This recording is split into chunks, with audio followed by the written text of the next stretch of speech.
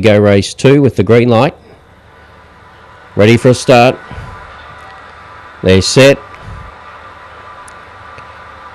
Racing. Briley missed the start a little bit. Very slow out was Boom Flash. Showing early toe in the centre was He's Clever. Drives to the early lead by 2.5 to Bomber Marlowe. Going up to third was Windmills. Then on its outside, Ripsaw Ronnie.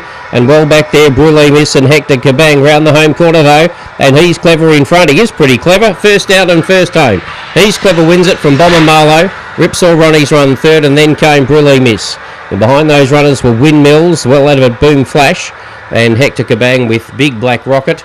And a good run, 22 and 18. And a running double and training double for trainer Kate Gorman at Tangel South.